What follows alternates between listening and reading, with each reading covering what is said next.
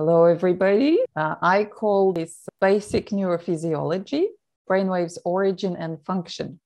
It has been long awaited, at least from my side. That's why I did my best to collect what I think is relevant information that should fill in the gaps in our practitioners training, whoever did training with Judith.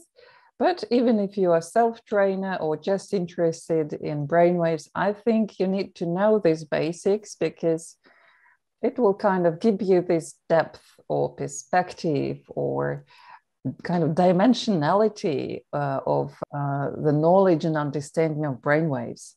So though I said just basic neurophysiology, we mainly will be talking about where and what is located, what the function is, generically about the brain and nervous system to start with, because before you jump to brain waves, you need to understand, what I'm referring to when I'm explaining where they come from. So that's the main logic. So for those who don't know me, my name is Oxana Bondarchuk, and I'm certified Awakened Mind practitioner and trainer, and I am Institute for the Awakened Mind online events moderator. Sometimes I'm a speaker, like today. And just last year, in the end of last year, I did a BCIA-Australia certification course in Neurofeedback. And that's what inspired me to kind of do this presentation for you. I also have an education in psychology, specializing as a teacher of psychology. And one of my big field of interest in psychology is transpersonal psychology. For those who don't know what it is, in short, I always say it's the one that goes beyond behavior, the one which is more spiritual and embraces all other sides of life. So it's more integral, so to say, and it embraces invisible dimensions of our realities. That's what I love. And just before that, going into psychology, I got my first degree in finance and international marketing. And over 10 years, I spent working in corporations, mainly in marketing, but also as a business trainer. So that's the background. I made this program, which was called 12 Amazing Facts on the EEG Neurofeedback and Human Brain last year, I think in December. And for those of you who haven't seen this program, I highly recommend to watch it because I think it's good to know more. Since you come across the mind mirror, it means people will be asking you more questions in general about neurofeedback, what it is, what you may expect, how mind mirror is different. And I did my best to share, first of all, how mind mirror stands out and all other interesting facts about neurofeedback that I think more psychologists, more psychotherapists and doctors and in general people should know because it has such a great potential and it's very promising. And that's the plan for this particular topic. As was promised in the description, I will be talking about brain evolution, about basic building blocks of our nervous system, brain, and their role in self-regulation. I'll be talking about 5 patterns of dysregulation that normally are addressed by neurofeedback. And then I want to cover, maybe directly and indirectly, the core mechanism lying behind peak performance and alpha-theta neurofeedback, which I can consider to be the closest clinical neurofeedback analogies to what we do with the mind mirror in our Awakened Mind training.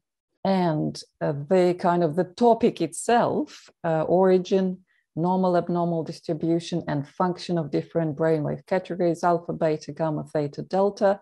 I probably will leave till next time because, as I mentioned before we jump into explaining where they come from, it's good to understand at least these geographical locations in our brain and have some idea of how they function or how they relate to each other, how they communicate. Anyway, my starting point always is 0. because I know that there may be people here who are for the first time. So my job is to make sure it's clear to everybody, and repetition is the base of learning. So let's repeat. What is the mind mirror? And I'll focus on mind mirror versus clinical EEG. And before we jump into there, let's remind the very basics of the basics, the basic definitions. So biofeedback, what is it? It's a popular word today, but what's it about? It is the process of gaining greater awareness of many physiological functions of one's own body commercially by using electronic or other instruments, and with the goal of being able to manipulate the body's system at will. So basically, we all know we have heartbeat, we all know we have a temperature, and kind of consciously, we cannot always know what's going on there. But we use a thermometer, or we use a pulse meter to check both. With the mind mirror, we check something else. We check the electrical activity of our brain, right? And what we can do, it's like mirror is a good word here, referring both to biofeedback and the mind mirror, because it's like looking in the mirror gives you an option, a chance to see what's wrong, to become aware of what's wrong and be able to change it and gain some, control. What is EEG? It stands for electroencephalogram, and it's the measurement of electrical patterns at the surface of the scalp, which reflect cortical activity and are commonly displayed as waves and referred to as brain waves. In more detail, what exactly we are measuring with EEG, we will be talking probably next time, because I want to start with more generic picture and go into more detail. So basically, we are talking about electricity in our brain. And in general, I'll just say that on a very profound level, we can see everything as energy and information. To be precise, energy carrying information, right? So in a way, today we'll be looking at how this information is exchanged, how we receive information from the external world and send information, like respond to this stimuli, respond to this information. So what's neurofeedback? Sometimes it's referred to EEG biofeedback or neurotherapy. So this is a type of biofeedback that presents real-time feedback from brain activity in order to reinforce healthy brain activity through operant conditioning. So we are trying to condition the brain to work in the more optimal way. During the neurofeedback sessions, your brain learns how to bring abnormally fast or slow waves into the normal range. You sit back, watch, listen, play, and receive visual, audio, or tactile feedback when your brain meets the set goals. So there are various ways how your brain can learn, obviously. So we feed the information back, and this information makes changes. And you may be aware and fully conscious and acknowledge what you receive. Say with the mind mirror, the practitioner can give you feedback of what's on the screen, or as a self-trainer, you might look in the screen and see yourself what's going on with your brain waves. Or in a traditional clinical neurofeedback, very often you don't even have to acknowledge it. It just your brain makes notes and is really welcoming the guidance towards more balanced, more optimal, harmonious, efficient work, because it always feels good. So when it feels good on every level, you want it. Your brain wants it, your body wants it, you want it. So it's kind of addictive in a healthy way as well. So QEEG, very often you may come across this abbreviation. What does it stand for? So it is a quantitative analysis of digitized EEG. Since these days, we collect information in a digital form, so that allows for statistical comparisons with databases, norms, as well as brain mapping to identify the location of brain dynamics and dysfunction. So it's just a way to analyze EEG that will help you to kind of get an idea what kind of dysfunction you might have. So mainly we are talking about the distribution of fast and slow brain waves or interconnectivity. So there should be proper balance of how these different categories play out their symphony in our brain together. There should be harmony. There shouldn't be overdependence.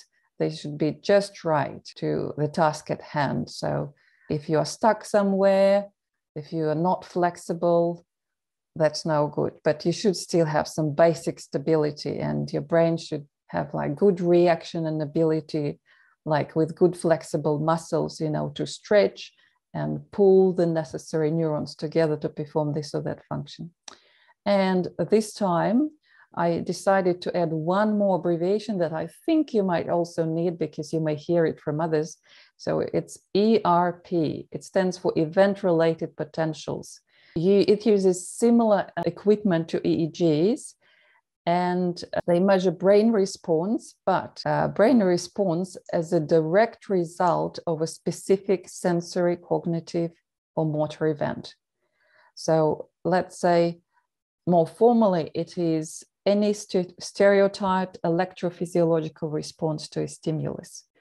So when we are looking with the mind mirror at the brain waves, it's kind of more generalized response, right, across the whole brain. Because of course, they will kind of resonate, the brain waves will resonate across the brain. But with event-related potentials, it gives you much more precise idea of where, say, the stimuli is received. And here to the right, I forgot to mention it before, I have the illustration. So on top you can see EEGs. In the middle you can see these brain maps as a result of QEEG analysis.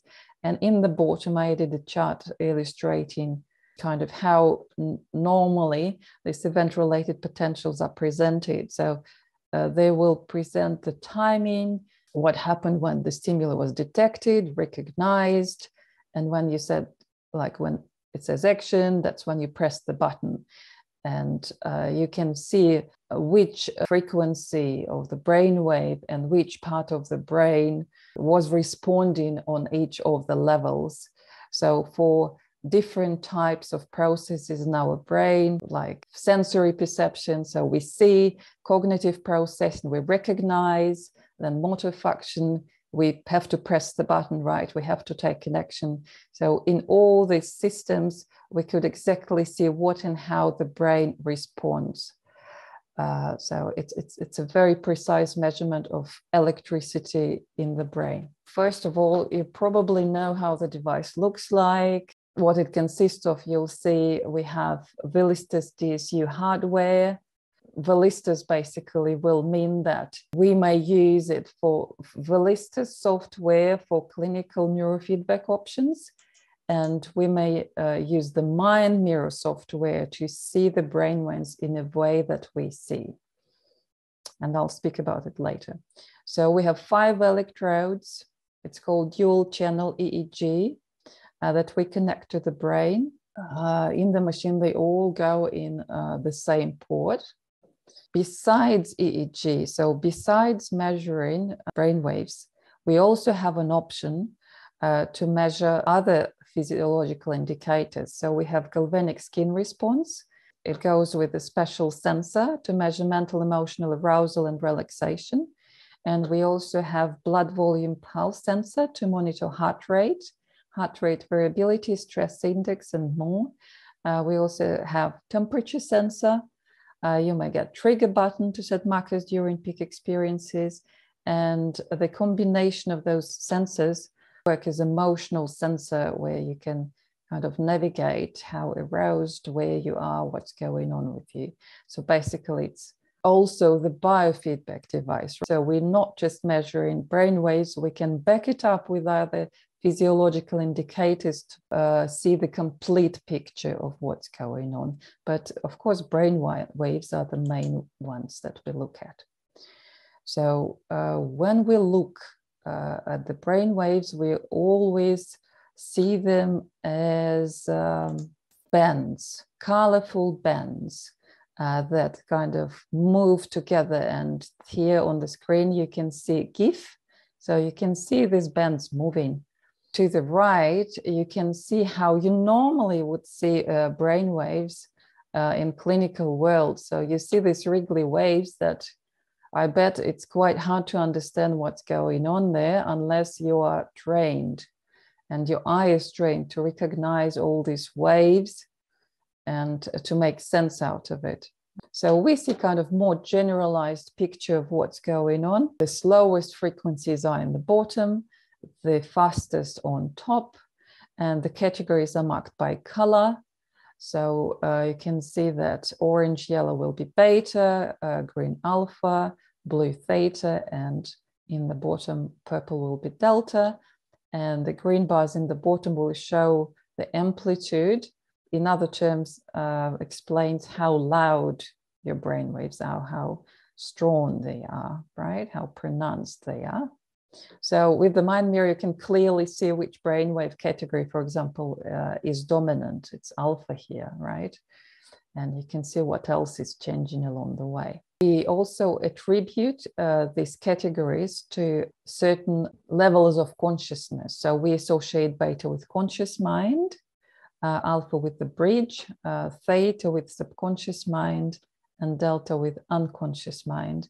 And in more detail, of course, I'll refer to this and go back to this when we'll be looking at the function of brain waves. In science, how in clinical world, what normal functions are attributed to each of the categories. And once more, the mind mirror gives us an ability to master navigation across the states of consciousness by receiving feedback about our brainwave patterns. I'll be very short here. I'll just say we all usually start with the ordinary pattern, and you can see that beta, busy, fast brainwaves are common in this state. Then awakened mind pattern will mean we have to open our alpha bridge, and we aim to make pattern be balanced to a certain ratios, how they relate. So we always want alpha to be twice bigger than beta, and theta to be 1.6 of theta, and delta could be around 1, and that will give you this shape. And then as we continue, as you go into deeper, higher, bigger perspective and state, we call it evolved mind pattern.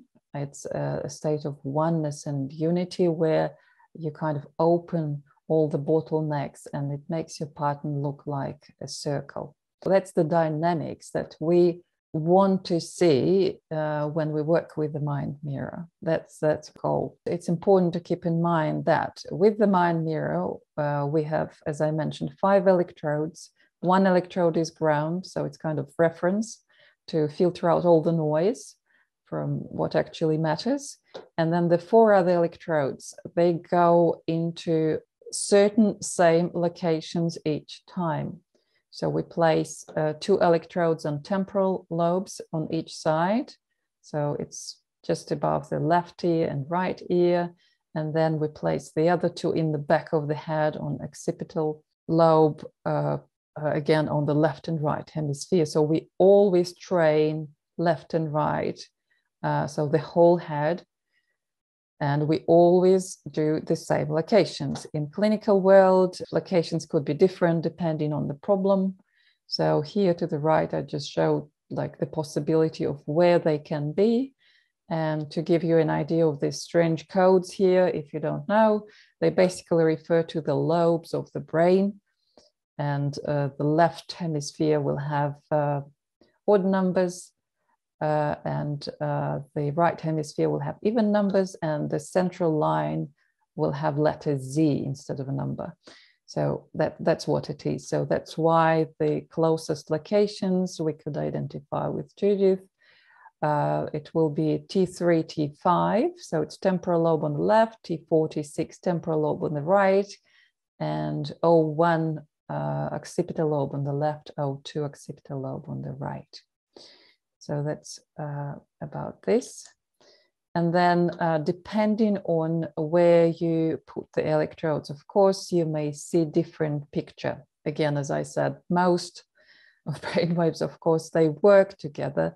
They resonate throughout the brain. But again, the epicenter, so to say, of the frequency may look different depending on where you stick the electrodes. So we will be talking about these locations next time. Right now, I just want you to have a look here because we want to know where the brainwaves come from. So for example, delta, the slowest brainwaves, it says cortical sheath dipoles. So we need to know more about cortex. Theta, limbic, septohippocampal, or slowed thalamocortical alpha. So, okay, generator source, we need to know more about limbic system. And we definitely need to have a closer look at thalamocortical communication and understand what that is. So alpha, thalamocortical thalamic, again, same words, thalamus, cortex, beta, cortical cortex, and gamma will be about neural networks. So right now, the goal for today is to cover the basics so we understand all these references, where they are and their basic functions. Then the third important thing we need to keep in mind mirror training and neurofeedback, clinical neurofeedback training. What and how? So when we do the mind mirror training, we can train preset patterns with or without meditations according to Anna Weiss protocol. We have meditation pattern, awakened mind, evolved mind, and gamma synchrony. If you want to learn more about this, this is not the topic of this program, but I already mentioned the basic ones, awakened mind and evolved mind, talking about dynamics. And then we have self-training programs, automatic training, similar to clinical neurofeedback, where you can feed the sound back or the music back, or even with the additional program like watch videos and receive feedback through video quality as well. So the programs are beta reduction, alpha synchrony, alpha theta, and delta. So in neurofeedback training, we train individually adjusted frequencies, and they could be inhibit, so we suppress something, reward, squash, and other protocols. It's automatic training mode there is more common, although exercises and visualizations might be used at any time. And of course, successful neurofeedback training will come along with some type of psychotherapy. It doesn't stand alone. You always need to talk about your goals, what you felt, your experiences, how to help you integrate, kind of make the best use out of it. So it's just a way to facilitate. And with the mind mirror training, the feedback can be provided by practitioner, or it can be audio, as I mentioned, just some sound, corn sound, for example, or music, or it can be video via patterns or feedback. And in neurofeedback training, it can be also audio, visual, or tactile. Another important point here is that clinical neurofeedback implies medical or therapeutical treatment of borderline or beyond healthy spectrum patients, while mind mirror is mainly for healthy clients, mental fitness and self-exploration. Though with a certain type of problems, mind mirror can help as well if you are qualified psychologist, for example, to treat certain mental disorders. I bet you can find the way how to use mind mirror there as well. So now, central nervous system, building blocks, basic anatomy and physiology. I'll start with the very, very basics. And I bet you know all of this maybe from school, but it's always good to remind ourselves. Our nervous system is our main command center. So basically everything that you are able to do that makes you alive becomes possible due to a nervous system. So it's that energy information network that makes you alive and makes you human. So let's see what's in there. We have central nervous system, that we are going to talk about today, which contains brain and spinal cord. So brain responsible for receiving and processing information and initiating responses. So it's our head office. And spinal cord conducts signals to and from the brain and controls reflexes. So it's kind of our main distribution channel, so to say, for our energy information.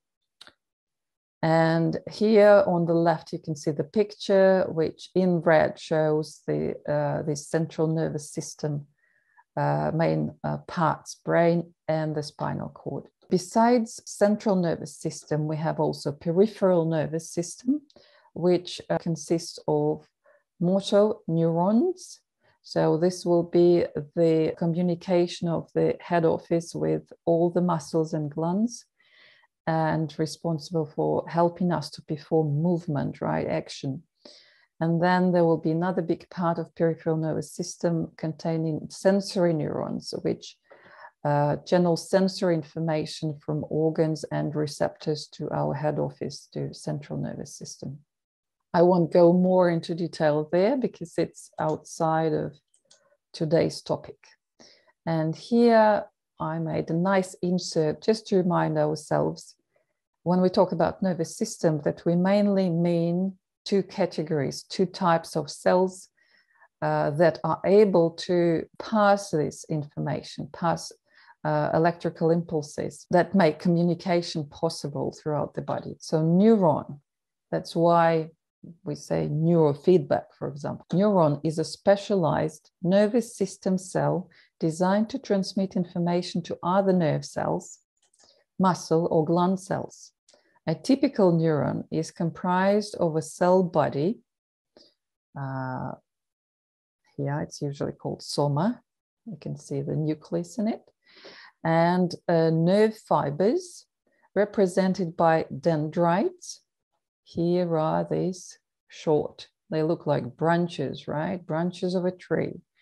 And there are lots of them serving a special purpose because they are there to receive incoming signals from other neurons. So there is nothing to be missed. You need lots of branches to receive.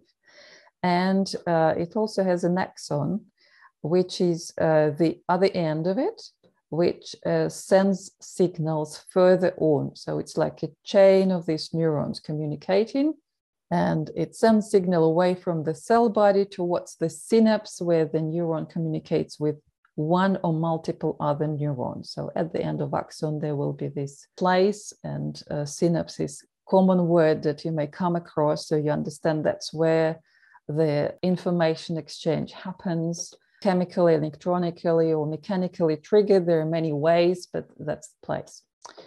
Multiple axons work together in parallel, and they are referred to as a nerve. So now we understand what neuron is and what nerve is. And just for your reference, human brain contains, to different theories, at least 86 billion neurons. So this absolutely unimaginable number. And you can imagine the level, like how highly organized it should be. And the capacity of our brain computer is really amazing. Another important term we need to know when we talk about brain waves, pyramidal neurons or cells are the most frequent type of neurons in the cortex, suggesting that they are necessary for the processing of external signals and motor control.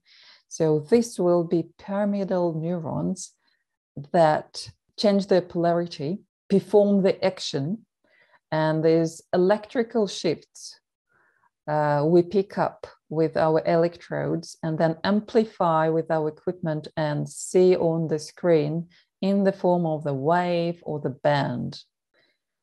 Then another word you may come across, glia or glial cells. What are they?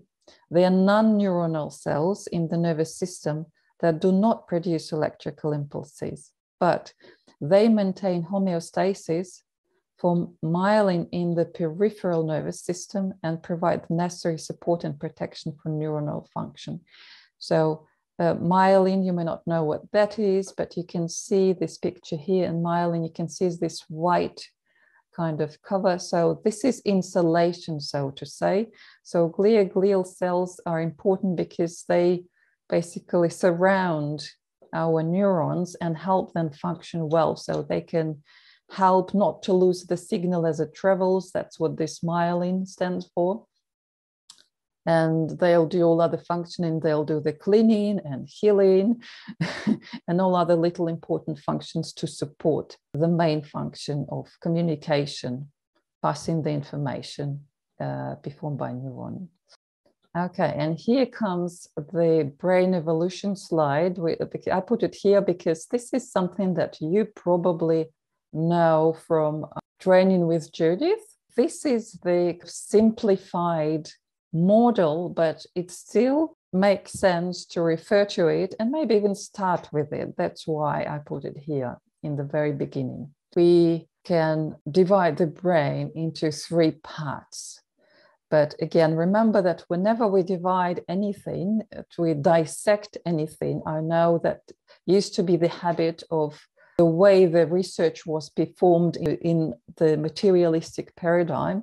But really, we have to remember that everything works together and one is not separate from the other. So keep that in mind. Even though we say they are separate, it's just to help us grasp it. So the most ancient brain, 100 million years old, and is called reptilian, primal, lizard brain, or even gut brain. And it sits in the brainstem and cerebellum and is responsible for our basic survival functions. You can call it, in one word, animal brain. And it's responsible for survival, safety, security. So that's why fight and flight sits there, your instincts sit there, and automatic functions sit there that you are not aware of. The next brain, which is more advanced, obviously, it's called mammal brain or emotional brain or heart brain. It's younger. It's believed to be 50 million years old. And as the name suggests, it comes with mammals and a class of animals that feed their babies with milk. And they show a next level attachment to their babies, some type of attachment and emotions. And we call it also limbic brain and associate with the limbic system, responsible for not just emotions, but also memories and habits and attachments. So the next one, most advanced brain and the youngest of all, it's a head brain. Our human brain, it's neocortex, outer part of the cerebral cortex, which is responsible for higher functions, of course, language, abstract thought, imagination, consciousness, reasoning, rationalizing. So this is the rational brain. It has most power over lower brains, and that's what really can make us humans and give us completely different ability to operate in this world. So to simplify, let's think of the lowest brain as animal brain, or responsible for your life on the physical level.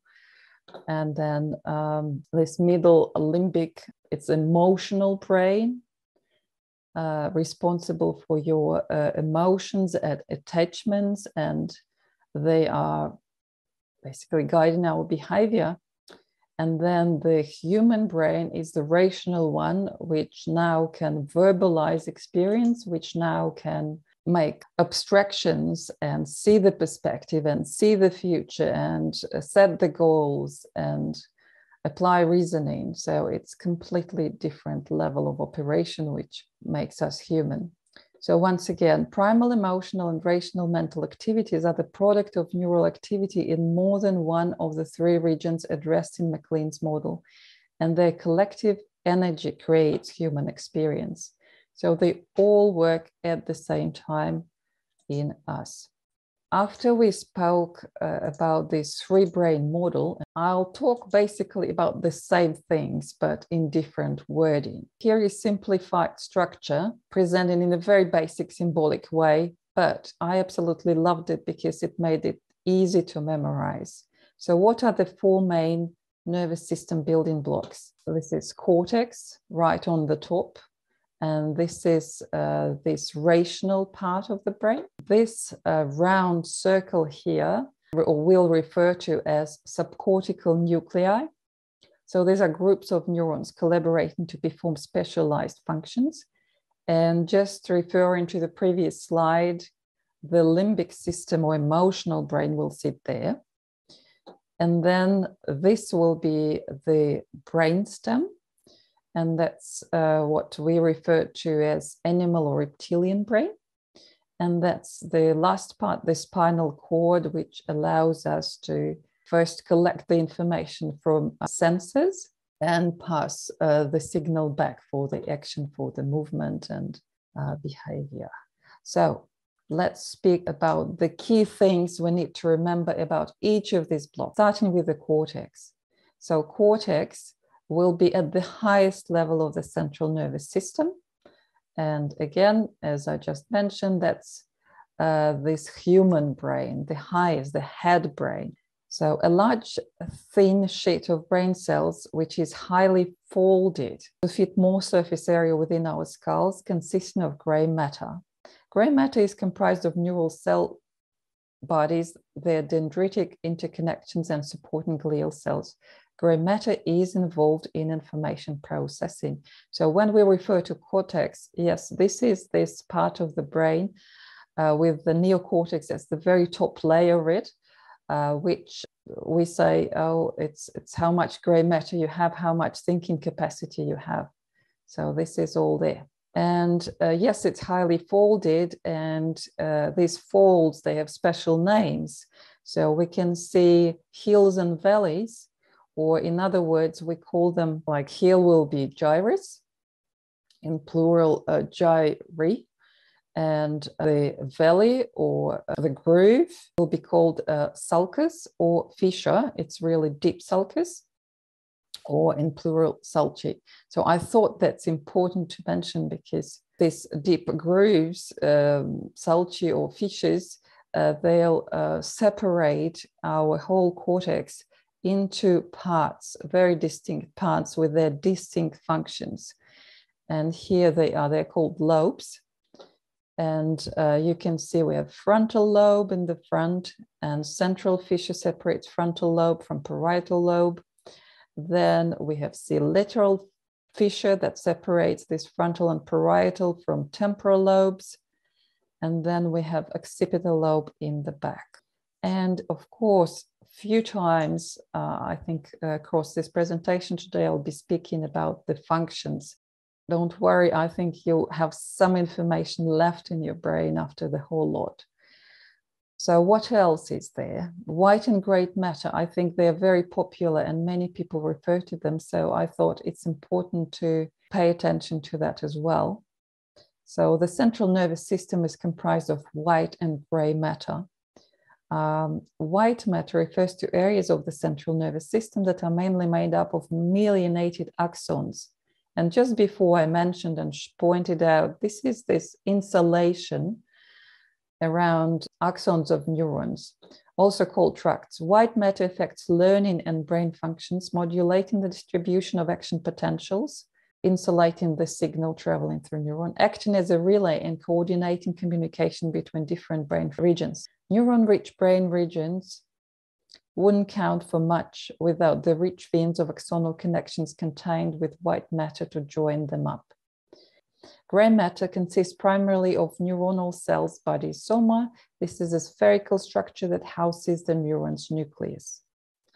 So that gives you more idea of why we see this gray contour on top and why we see this white stuff in the middle if we dissect, the brain. And ventricles. Ventricles are a set of 4 interconnected cavities in the middle of the brain, which are filled with cerebral spinal fluid. This fluid protects the brain from pressure changes and plays a role in immune and homeostatic functions. So yeah, you may think of the brain as something hard and static. It's actually not. It looks quite soft, and it can even, change and move. Okay, here very roughly, and we'll come back to it again. You've just seen on the previous picture, not very nice looking, real brain, how it looks like. You can distinctly see both hemispheres. And you have to remember they have different functions. So right is holistic and conceptual. It's about big picture, more intuitive, general, empathetic, figurative, irregular, emotional. And left brain is more analytical, logical, precise, repetitive, organized. It's more about details, more scientific, more detached, more literal and sequential. So we'll come back to it again. And the lobes, they also have their functions. And again, I'll come back to it. But to start with, we can start with the frontal lobe, because that's that main rational center, basically, of higher functions, where we can solve problems with the reasoning or judgment, speaking, voluntary motor activity, movement comes from there. Parietal lobe is our main sensory hub, along with the temporal. So parietal will be knowing right from left, sensation, reading, body orientation. And again, that's very roughly, we'll go into more detail. Temporal lobe, it's about understanding language, because auditory centers sit there, so we hear. Behavior, memory, and hearing. Occipital lobe, vision and color perception, so it's all about vision, and it's in the back. And just to remind you, point your attention that we attach electrodes with the mind mirror onto temporal lobe, and the keywords there will be language, behavior, memory, and later maybe I'll add one more word, emotion. Wherever you see behavior, you can add emotion, because that's kind of the signpost or behavior guidance. The other two electrodes go in the very back of the head, and they're responsible for occipital lobe for vision.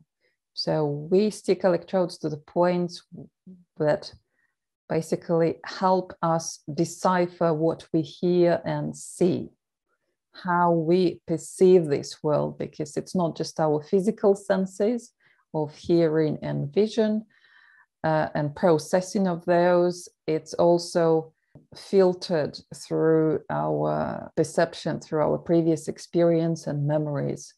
So really, the points that we use, they do describe how we see the world, perceive the world. Then another important thing to know, it's corpus callosum. It's called tough body from Latin, and it's the fiber that connects left and right hemisphere and enables communication between them. And of course, it becomes very important in basic emotional, behavioral, memory, attention, and social functions, because we have most of parts of the brain, they're duplicated on the left-hand side, and they serve slightly different purposes. And an interesting fact is that we know that there are a lot of differences between male and female brain. And one of them is that this callosum cross-sectional area, on average, is proportionally larger in females. So we know that often left brain is attributed to males and right brain to females, but really the corpus callosum is responsible to make sure they perform together. So that means there is integration between both sides, and it looks like females have some advantage there. It is the largest white matter structure in the human brain, yes, because white matter is about connecting, about 10 centimeters in length and consisting of 200 to 300 million axonal projections. So again, it's an unimaginable number. The central nervous system building block, the next one, subcortical nuclei. Basically, the word suggests it's something that sits below cortex. logically. And we mean diverse neural formations within the brain. They will include the encephalon, pituitary gland, limbic structures, and the basal ganglia. We'll talk about the most important of them later. And they are involved in complex activities such as memory, emotion, pleasure, and hormone production. They act as information hubs of the nervous system as they relay and modulate information passing to different areas of the brain. These deeper parts of our central nervous system drive much of our behavior, even though they're below the awareness of our conscious mind. So here, I want to make a kind of pause and just remind you that we were talking about cortex, and we were talking about all these higher conscious functions. So it does look like when we talk about what we are conscious of, we are talking about beta, and beta sits in our cortex and then is produced there, right, distributed there. Now we are going deeper. So we're going on that level which sits below our awareness level. It doesn't mean that we're completely not aware of what's happening with our senses and inside of our body, because it's mainly, you know, sensation and memory and this and that. But part of it we can be consciously aware of, part of it we are not consciously be aware of. So again, logically, you may assume that if we are talking about this sensory awareness, we should think of alpha. We should think of the bridge which connects conscious mind with its subconscious mind. So connecting what we know of with the automatic subconscious functions and body operation. So that's just a remark. And again, we'll talk about it later in more detail. And subcortical nuclei, it's very easy to see when you slice off that big cortex, which makes the largest part of our brain, looking like a walnut. If we slice it out and imagine brain as a pitch, the cross-section of that pitch, we'd see the outer skin, the flesh, and an inner stone. The skin is analogous to the cerebral cortex. The fleshy part is the deep white matter, and the stone represents the subcortical structures. So now I guess it became much more simple for you to understand what's going on there. And here special attention should go to thalamus, because maybe you remember in the beginning I mentioned that when we talk about all of them, beta, alpha, and theta, you'll hear thalamus being mentioned. So what is it? Thalamus sits in the very, very middle of your brain. You can see this nice GIF picture showing where it sits on both sides, left and right hemisphere, and acts as a main relay station or a hub, which relays information between different subcortical areas and the cerebral cortex. So to be precise, every sensory system, with the exception of the olfactory system, includes a thalamic nucleus that receives sensory signals and sends them to the associated primary cortical area. The thalamus is believed to both process sensory information as well as relay it. Each of the primary sensory relay areas receives strong feedback connections from the cerebral cortex. So it's the one in charge of communication, kind of the main, receiving hub and redistribution center, this center that collects all the information from senses and then sends the information to the cortex, to the head office for instructions. And then instructions are produced and sends it back. It plays an important role in regulating states of sleep and wakefulness, regulating arousal, level of awareness and activity. So in this sense, he is cooperating a lot with that basic functions of brainstem or basal ganglia, to be precise, that are responsible for our wakefulness states. And damage to the thalamus can lead to permanent coma. Thalamus fulfills a key function in providing the specific channels from the basal ganglia and cerebellum to the cortical motor areas. I just mentioned that. Cerebellum is about balance and body coordination. And recent research suggests that the mediodorsal thalamus, it's just the position of it, more like to the top and to the center, may play a broader role in cognition. Specifically, the mediodorsal thalamus may amplify the connectivity signaling strength of just the circuits in the cortex appropriate for the current context, and thereby contribute to the flexibility of the mammalian brain to make complex decisions by wiring the many associations on which decisions depend into weakly connected cortical circuits. So how I understand it, it makes sure that relevant information is picked and irrelevant information is ignored. And partially, when we will be talking about peak performance, we have to keep in mind that role of thalamus, because when you want to perform well, it implies you have to make the best use of your resources, and the brain works in energy saving mode where you should use really minimum resources to perform the function. So it means you can see the unimaginable amount of cells, of neurons that communicate each time to make you perform a certain function. So you have to be very precise. This precision and timing are very important because you need to cut off what is not necessary and leave what is necessary. And that makes you a peak and good performer. If thalamus is the one which is basically information hub or center for instructions, sensory instructions, hypothalamus is more about, hypo means under, so it's another organ sitting under. It will give instructions to the body and run endocrine system and autonomic functions. So it's kind of a deputy which helps to pass on the information to the body through chemical reactions in endocrine system. By controlling many important mechanisms related to survival, such as food and fluid intake, sleeping, metabolism, and body temperature, the hypothalamus enables a state of physiological equilibrium, body homeostasis.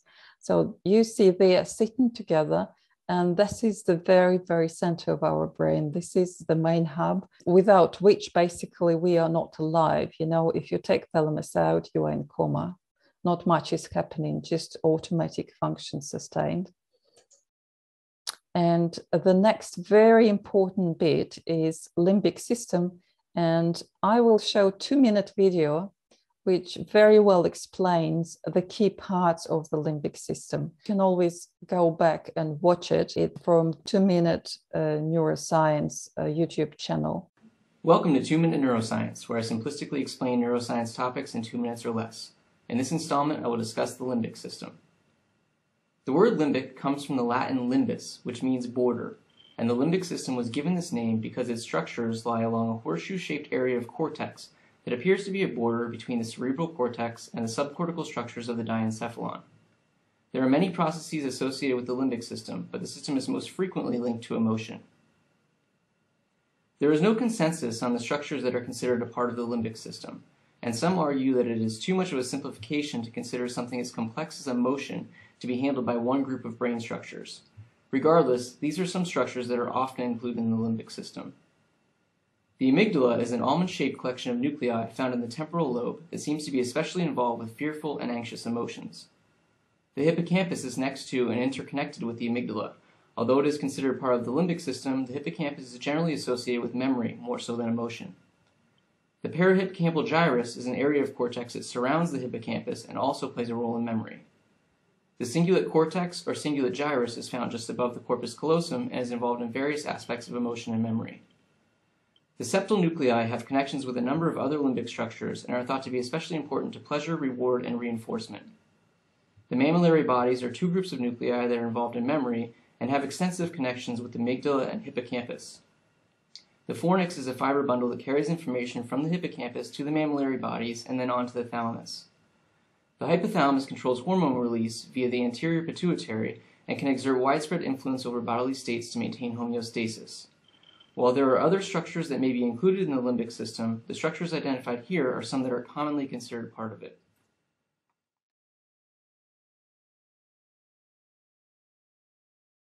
Probably before this lecture, you come across the main parts of limbic system, like amygdala, which is the alert center of the whole body. It's like, is it dangerous? Am I safe? So all these signals, they come from there. And another important part of limbic system is hippocampus, responsible for memories and memory formation. And when we talk about memory, we should always think about learning. So these are two things actually I want you to remember to simplify the whole lot, because this is a lot of information. And then the next part of the next block, building block, is a brainstem. Once again, it is an extension of the spinal cord. Look, this picture well shows that it's just the very top part of the spinal cord which kind of enters our head. So it transmits information from the spinal cord and cerebellum.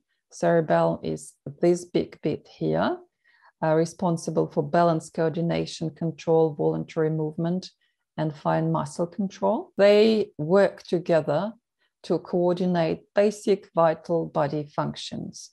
So you can, I think it's quite logical to place this bit on the very top of the spinal cord, just below your brain, because these are very, very vital things, controlling blood pressure. It means your heart function, breathing, balance, taste, hearing, muscle control, fine muscle control, and autonomic function of arousal and alertness via reticular formation. So that's that part that keeps signals about when you should be awake or when you can go to sleep. And then spinal cord obviously extends down the length of the spine and provides input and output to the body and coordinates some functions at that local level. So here, by now, we covered all 4 bits of the central nervous system.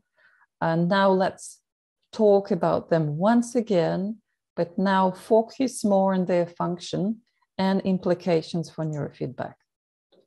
So once again, we have the information coming in from all the senses. And we have to remember, we collect information from external environment, our 5 sensory systems and maybe 6th system as well, 6th sense, I mean.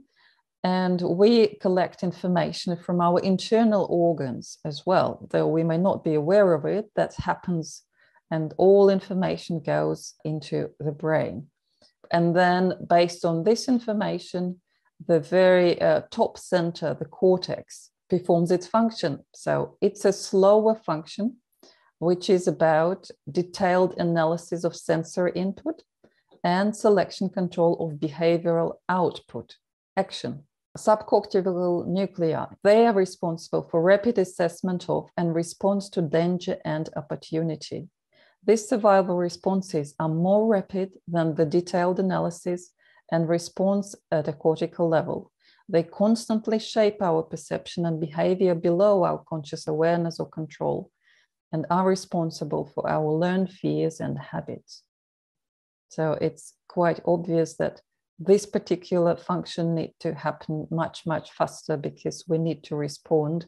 And that's why sometimes we can react and do something that we can regret often, because it was triggered by this part of our brain, and cortex, with its slower function, just had no time to step in and say no and stop us.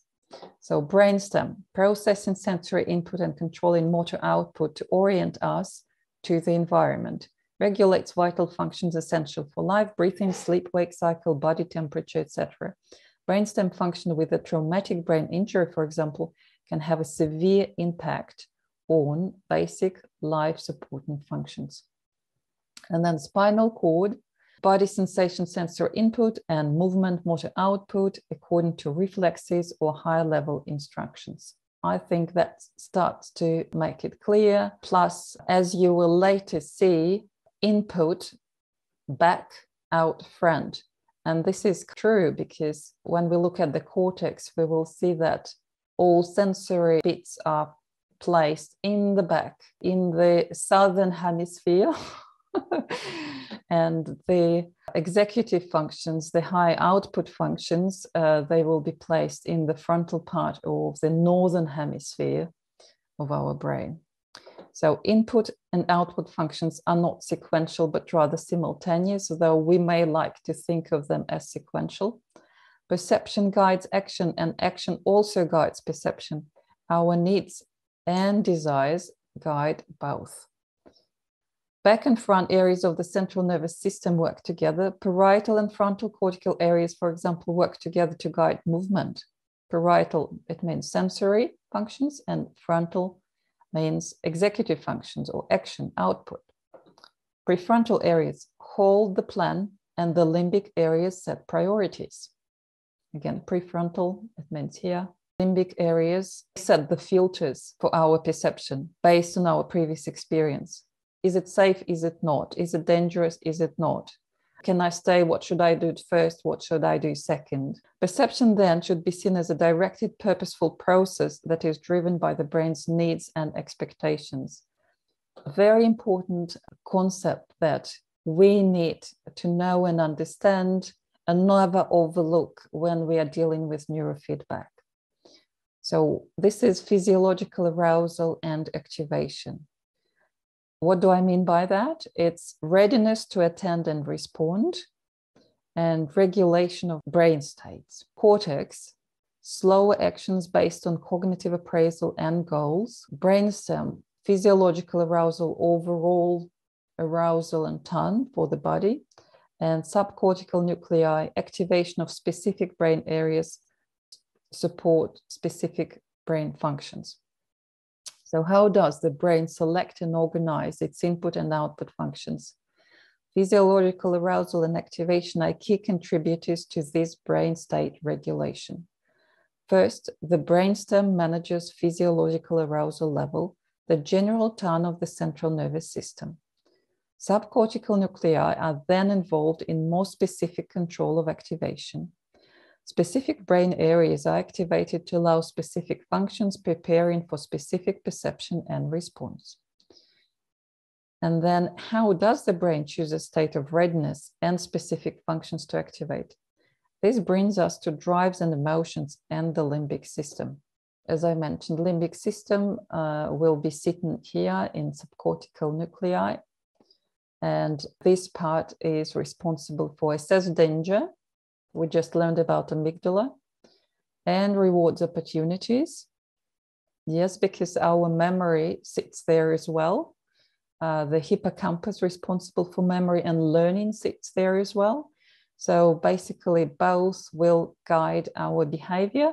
And if you like some metaphysical remark, I should say that in a materialistic world, psychology used to look at behavior as just response to stimuli. So as a very sequential and kind of sometimes victimized procedure where you are the victim of the stimuli. But in reality, we are much more complex, and we work more, our brain works more in anticipation and prediction of things. And this anticipation and prediction works more like based on your previous experience, which means based on what you learned, based on your memory, based on how you were formed as you were growing since you were in your mom's belly. So what kind of level of arousal, how much stress your mom had, or how relaxed she was, all of that goes into your system and creates the foundation for a model of prediction for the future. So your brain constantly is trying to anticipate certain situation and match the reality and makes constant adjustments to it. We are not just living by the past, we are more using the past to form or shape our future, and we are continuously correcting our this approximation to reality to match it. Let's continue. So here, limbic system, danger, opportunity, subconscious fears and habits, priorities and motivation, controlled brainstem arousal and activation, immune, endocrine, and autonomic regulation. Obviously, because we just spoke about thalamus and hypothalamus, and they do those. Brainstem, control of emotional tone, how aroused you are. Cortex, conscious goals and top-down regulation. Limbic system obviously is critically important for our ongoing survival, but it can become a problem when out of balance. In life-threatening situations, we learn life-preserving behaviors, which sometimes continue after the danger has passed. Those with post-traumatic stress disorder are unable to inhibit the subconscious reaction, even though they understand consciously that it is no longer needed. With neurofeedback for PTSD, we calm the agitation and hypervigilance and then allow resolution of traumatic memories with alpha-theta training. So that's an example of what happens. And on another note, I should say that limbic system is very much like preschool age child, before school age. And that's when most of the children, they don't have any concept of the future or the past. All they have is the present moment. So very often when we have these memories, traumatic memories, we always relive them as present. So that's kind of the biggest problem with trauma, because anything in the present moment may trigger or will remind us of this traumatic experience, and we'll be constantly asking for resolution. And good news, neurofeedback can help there. And alpha-theta, it means these slower brain waves. We'll speak about it again when we get away from our cortex and dive in, when we are relaxed and we can dive into this limbic system and rearrange, relieve, reintegrate our experiences. That's when we resolve trauma. That's when we liberate ourselves, or at least we find acceptance. We can't change the past, but we stop hiccuping with it in our everyday life. Okay, cortex, top-down inhibitory control. So cortical areas have inhibitory control over lower brain regions and their automatic reactions. This allows time for detailed sensory analysis and consideration of priorities and possible consequences before selecting and executing a response. The prefrontal cortex is the highest level, with inhibitory control over all lower areas of the central nervous system. Good prefrontal function is essential for self-control and mature behavior. I think this is not a surprise after all the material that we covered. We know that our cortex, it's our rational brain, which sits in the hierarchy much higher than emotional brain or limbic brain, and which sits much higher than animal brain, obviously. So it has the perspective and powers to control both, but it lacks speed, we have to remember. Another important concept that we have to keep in mind, self-regulation. Once again, when we talk about neurofeedback, we basically have to say that we are helping to restore the body self-regulation. So what is self-regulation? It's about automatic, unconscious, or physiological functions, and underlies efficient and effective functioning of brain and body. So by default in nature, we are programmed to find balance. In my previous presentation about these 12 amazing facts, I was talking that it's really important to be in balance. You will see that Buddhism will be talking about middle path. Sacred geometry will be talking about golden mean. And shamanism will be talking about restoring balance, because that's how shamans look at the world when they see that there is need for healing. It means balance need to be restored. So too much or too little is no good. Over-connected, over-dependent, or under-connected is no good. There should be golden mean, there should be this balance, and this balance implies health, this balance implies effective, efficient functioning. So what neurofeedback does, it promotes self-regulation, it enhances flexibility and stability of state. So once again, self-regulation implies we don't get stuck. We have certain stability that we are able to maintain, and we have flexibility. And then neurofeedback improves health and well-being, obviously, as a result of all of the above, and reduces dysregulation and suffering. So what are the major 5 patterns of dysregulation? I'll name them here, and then we will go through them in more detail. So first of all, physiological arousal. Dysregulation of arousal or excitability usually comes from developmental trauma. So what we mean by that, if your mom was stressing out when you were sitting in her belly, just developing as an embryo, you already will probably record the underlying arousal usual mode of behavior.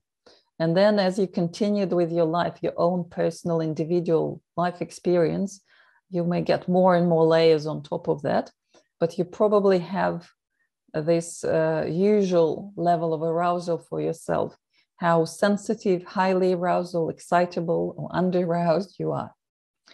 So when we talk about it, we understand that your arousal will or is closely connected and will affect your attention, mood, physical tension, and thinking. Instabilities, that's the loss of stability. It usually comes from genetic background or may be a result of brain injury. And here we talk about headaches, mood swings, panic attacks, or seizures. Disinhibition, it means when your prefrontal self-control is not working properly. So your cortex is not able to suppress immature and primitive behavior coming from lower levels, lower brains, and thus you can be impulsive or emotional reactive. Then we may talk about localized dysfunctions, and that just means usually trauma or injury or certain part of the brain. And then we'll talk about learned fears and habits, and how implicit and explicit memories interfere with behavioral control and well-being. So, and once again, it's either our early development, general development, trauma. Okay, arousal. I just mentioned the brainstem, which is the place, the seat of reticular activating system, controls the overall arousal tone for central nervous system. People respond individually to arousal shifts. It affects attention, mood, physical tension, thinking, which involve other more specific brain functions. So we can see that on the low end of arousal, we are asleep, sedated. On the higher level, we are agitated, or on the very top level, extreme level, we are in emergency mode or panic mode. So the norm for our normal everyday functioning is somewhere in the middle. Obviously, we need both. High arousal is useful in emergencies, but getting stuck there can lead to significant problems. In emergency mode, we hyper-focus on the emergency and ignore our bodies and our future plans.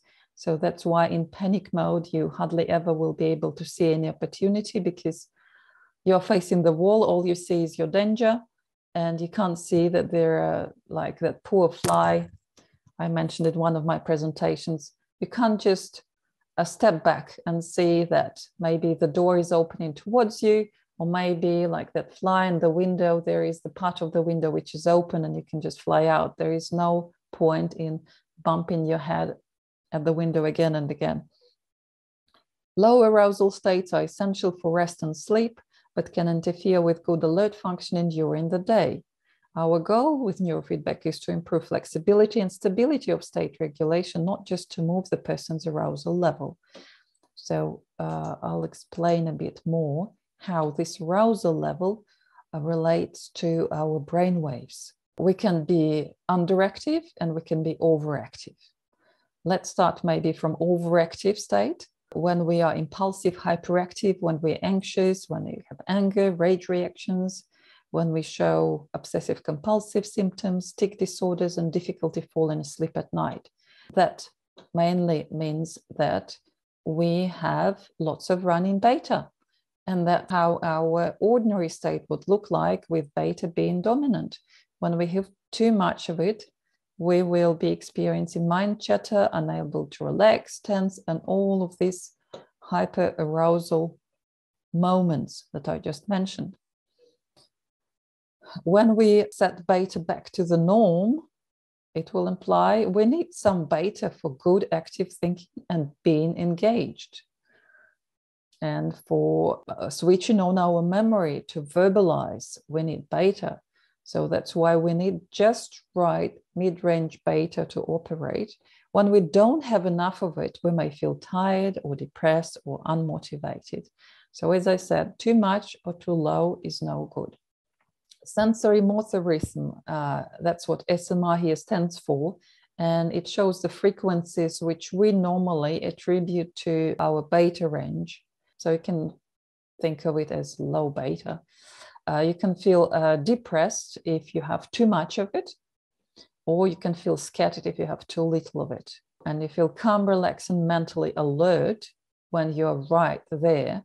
This is why most common training for peak performance would be training on this sensory motor rhythm, or training on these low beta frequencies from 12 to 15 hertz, and do it in the very middle of the brain, basically in the vertex or crossroads of all the crossroads, the busiest crossroad in your brain town, because this will be the main crossroad. So all main pathways will go there. This low beta is that energy saving optimal condition that helps you to prepare for action, so you don't waste your energy. Okay, alpha. So when you have too much of it, you'll be anxious and hypervigilant too, though we have different view on alpha in the mind mirror. Just enough alpha would mean calm focus, and too little will mean exhaustion. Then theta, too much of theta may mean drowsy and daydreamy.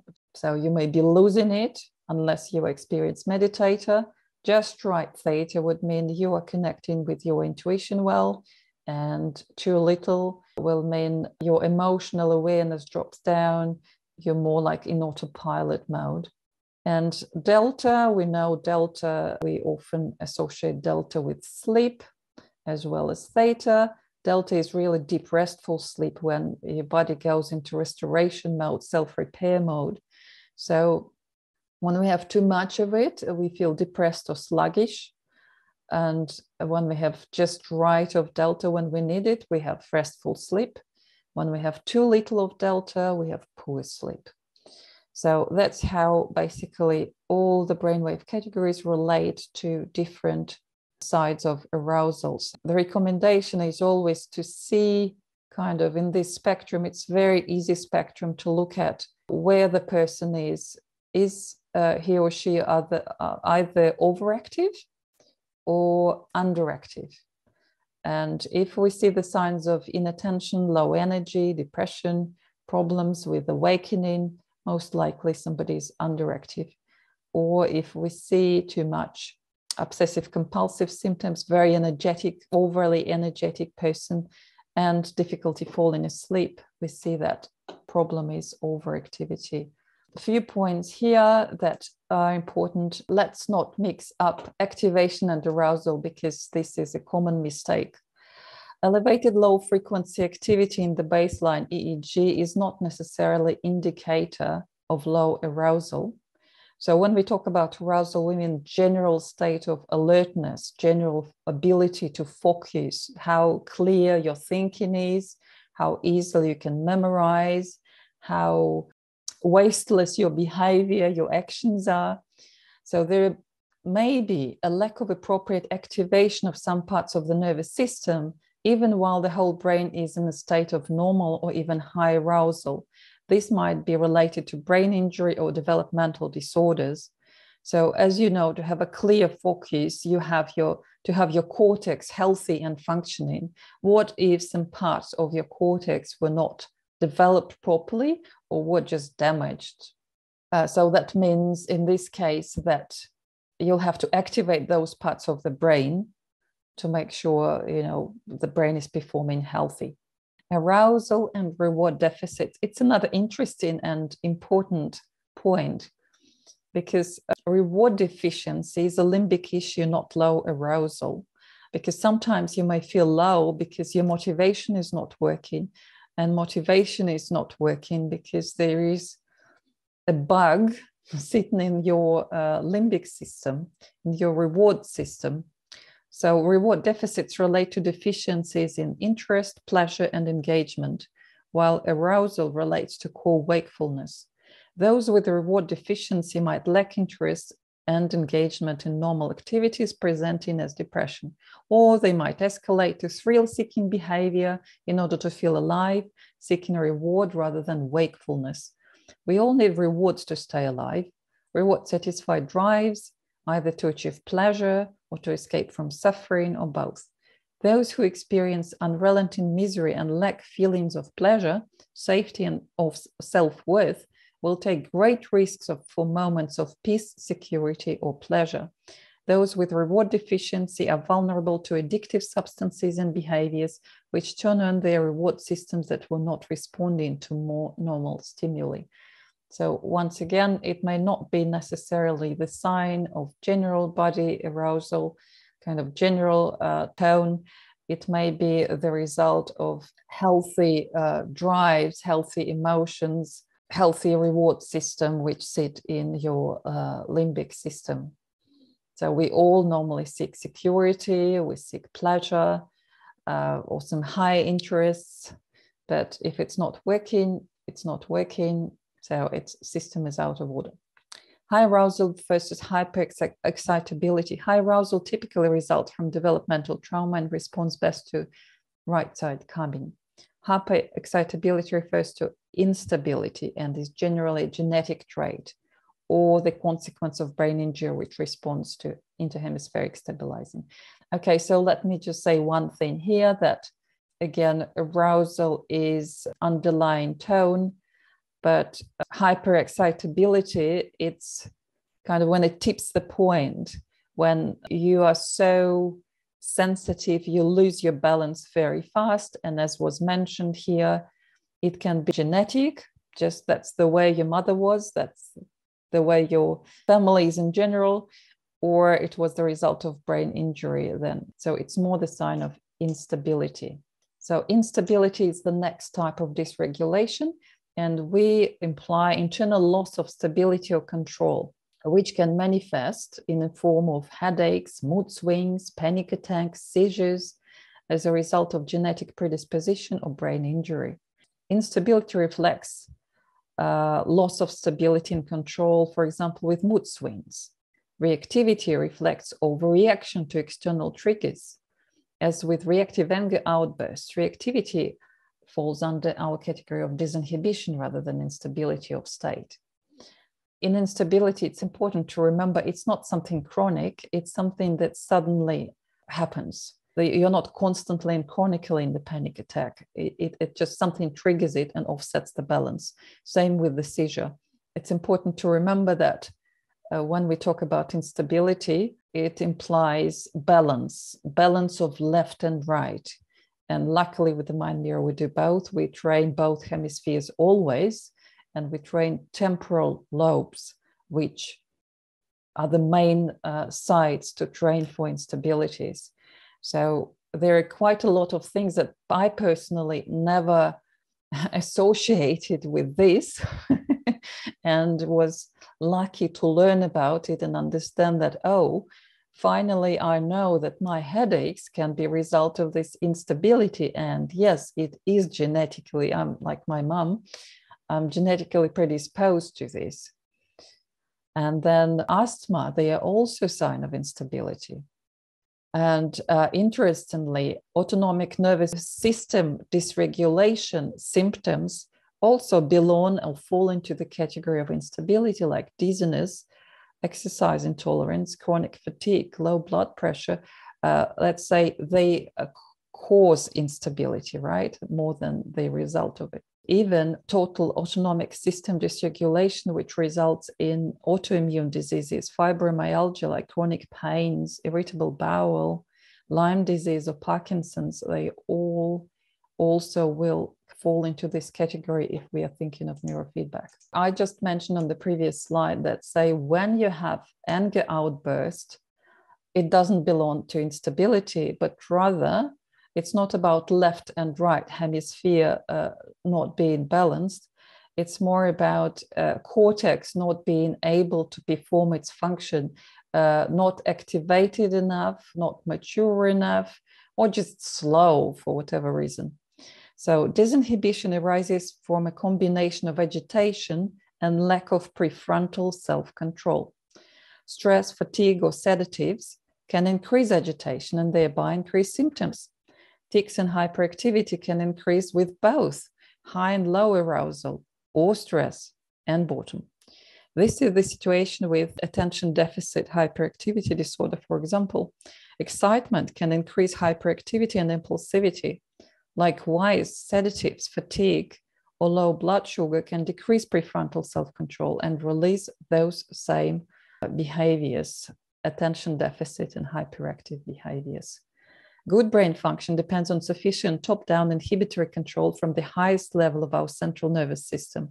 If we lack good inhibitory control genetically or due to injury, illness, or sedating substances, then we become disinhibited with release of immature primitive behaviors.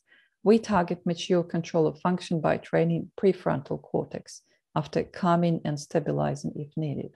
So I guess you understand now that why very likely people who have probably reward deficits or trauma and have lots of substance abuse, alcoholics, drug addicts, they will often show this disinhibition because obviously their prefrontal cortex function gets undermined along the way severely, and that's why you may expect lots of anger outbursts and of course problems with attention and like lots of nervous behavior around them. Now, next one, we are moving to the localized functions. And here it's basically about applying neurofeedback to either developmental trauma or brain injury, where certain brain functions are not working properly. Certain parts of the brain are either underactivated or traumatized. So let's have a closer look at what is responsible for what, because I like it and I think it's once again good to know and good to repeat. So if we look at our brain, front will be responsible for output. It's our executive function. Executive implies that's where we set goals, we plan, we make decisions, we control our behavior. So it's top-down attention control, selection and initiation of behavior, inhibitory control of output. So front, output, and it's like northern hemisphere, if you like. Back, input, or southern hemisphere is responsible for sensory processing and integration, bottom-up attention to environment, body and spatial awareness. So the back of the brain processes input, sensory information regarding the outside world and also from inside of our bodies. Training the back of the brain impacts sensory processing and sensory integration. It impacts body awareness and awareness of our body in space. It also impacts spatial attention, attention to our environment in response to sensory input. The front of the brain processes output, moving, speaking, singing, thinking, planning. Training the front of the brain impacts executive function and self-control. We can influence the initiation and sequencing of behaviors. And we can impact the ability to inhibit impulsive, compulsive, immature, and reactive behaviors so that we have time to consider and decide how to act. Frontal training can also impact internally motivated and goal-directed attention. So though we do not do frontal training with mind mirror, obviously, because we do sides and back of the head, I think when you basically address the core, the core of the brain function, it automatically rebalances the rest. So I should say, if we look at the brain as one energy saving system, or sometimes I call it, it's just one blanket and you fight for the blanket. If you fix the waist, disbalance, it will automatically release more energy to the right functions. Here we talk about right and left hemisphere. So, of course, specific symptoms will guide us where the brain is dysregulated. Right brain function is the more integrative. It looks at the big picture in the moment, in the context of its prior history, and helps us navigate through the world while keeping us safe and well. Left brain function is more analytical and sequential. Left brain sees details and helps us organize our behavior to achieve our goals. We also target the left brain to improve verbal expression as well as reading, writing, and arithmetic. We may think of left and right brain function as text for the left and context for the right. And the interesting thing here is that, like, there is certain order normally how our functions develop. Here is sensory cognitive. Here we talk about symptoms, but I want to look at this slide as a development path, a development dynamics. And interestingly, you will see that the order that normally in clinical field neurofeedback is done starts with the right back, and which is responsible for our body coordination, body orientation in space. You can see basic number sense, visual spatial, drawing, sensory integration. So this, and then early language, emotional, common sense. So this part, right back, think of a child as we develop, and we start with getting control over our body. We try to get sense of our body. Where are our hands, our legs? Then we try to move them and see how we can do it in space. Where is our body? Where is somebody else, right? How we can get other objects and interact with them. How we can recognize our mother's face. And then as we grow, we get more into emotional level, the next stage, right? So we learn to recognize basic emotions. Again, mama is smiling or not. We develop common sense. We start our language. And yeah, in the early childhood, that's what kids are doing. They're dancing, right? For body coordination, they're drawing for, again, developing this part of the brain. But then as we continue, we learn to what? We learn to control our emotions.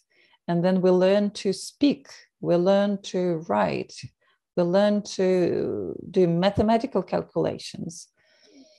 And then as the last bit, so you kind of see how I'm moving from right back to here to right front, then I'm moving to left back, and then I'm moving to left front, which is the kind of ultimate development where we are highly organized, where we can set goals and plan and organize our behavior.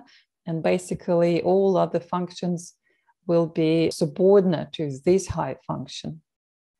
So I found it absolutely interesting how we travel from south hemisphere to the north hemisphere and right to left. Here, I absolutely, again, loved this simplified representation of the brain to understand what is happening. Back of the brain is responsible for sensory processing. So you can see visual in the back order here, main sensory processing centers, primary sensory and motor areas they are called.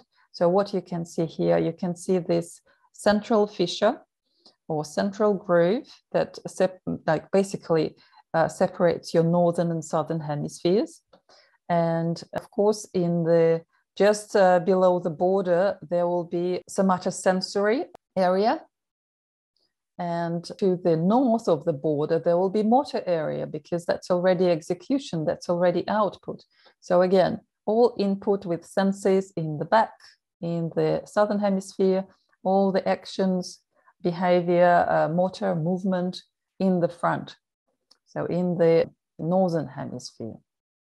Then adjacent to these main centers or main areas, there will be corresponding modality specific association sense areas. So that's where further processing of sensory information and extraction of more complicated properties of the input occur within each sensory modality.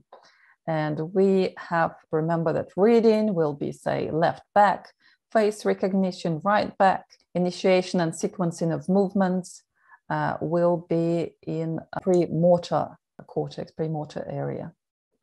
The most complex multimodal association areas, so they are not attached to any particular sense, but that's why they're called multimodal. They are involved in the highest level of integration and abstraction of both input and output. They also receive input from limbic areas that provide information on where to direct perception and action in order to survive and achieve our goals. These areas are the most newly evolved parts of our brains and also the last to develop over a lifetime. They are the first to lose function with dementia or normal aging. So what do we see here? Mid-temporal, we see inferior parietal, and we see prefrontal. And we have to remember that where we place electrodes makes a huge difference.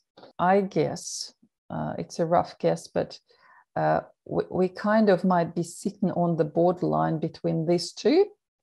Anyway, we sit definitely onto multimodal association area with our temporal electrodes, and that always will mean that we are addressing very highly the area with very high information traffic that influences lots of pathways, neural pathways.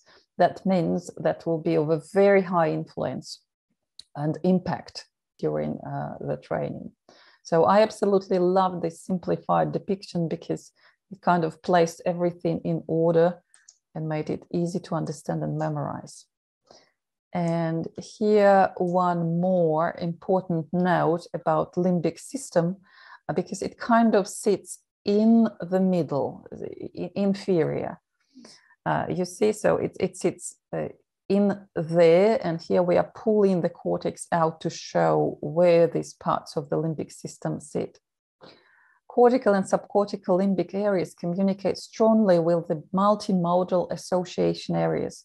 This allows coordination of drives and emotions, plus physiological regulation of visceral state, endocrine balance, and immune regulation.